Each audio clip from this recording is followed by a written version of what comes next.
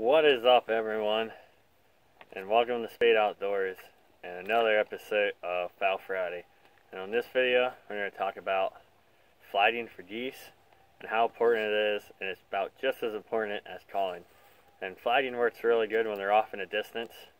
I mean, it's basically like a comeback call, more or less. So when they're off in a distance, hit them with the flag, gets the attention, because when you flag them from a distance, it looks like a goose that is flapping its wings that's on the ground. And that's what gets its attention, and they'll be able to, they can see that far away, where it's real good for hunting migrators. And also another where it's good too is when they're circling and they're trying to fly off the sides or they hit the corners, hit them with a couple, usually bring them in. Basically, on how to do it is you just take it and you'll have the under part of it facing towards you and just in the air and give it a couple, and then basically just do that a couple times, especially when they're out in the distance. I mean, a lot of times, especially you're hunting migrators and they're out there, stand out of the blind, freaking put his hands on that thing and really crank out the flagging, and make sure you have your wing thing locked in pretty good, or it'll come apart like that. But when they're circling the spread and they're off to the distance, best thing to do is grab it at your layout line and just go your hand out the side.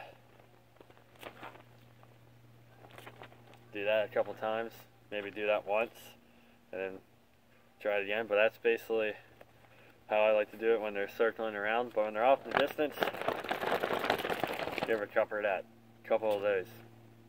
It's the most effective thing, and a lot of times you don't even need calls if you have the flag. For some reason, it's black and white. They love this thing so much. Don't know why, but it works. And the flag I'm using today is the Avery Power flag. Works real good. And if you guys have a review on one of my other flags in the library, and you can see how I wasn't very pleased with this one, and I just got this thing today, so I'll do a review on it after a couple hunts. But it's Avery, so it should be a real good product. So basically, this is all you do is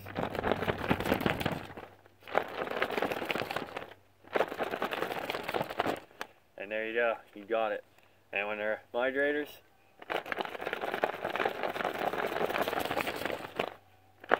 really give it to them, and then when they're real close, circling the spread,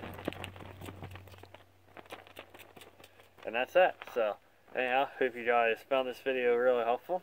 I want you guys to hit the subscribe button down below. Stay tuned for more videos in the future.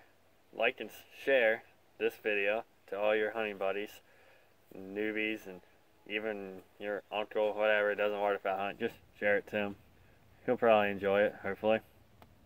But anyhow, good luck out there hunting. I hope these tips help you out. And stay tuned if you're interested in the Avery Power Flag review.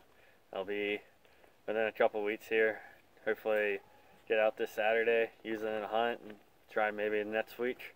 So at least use it a time or two in the field before I give the review. But stay tuned for more videos in the future. Have a good day. Good luck hunting. Be safe out there.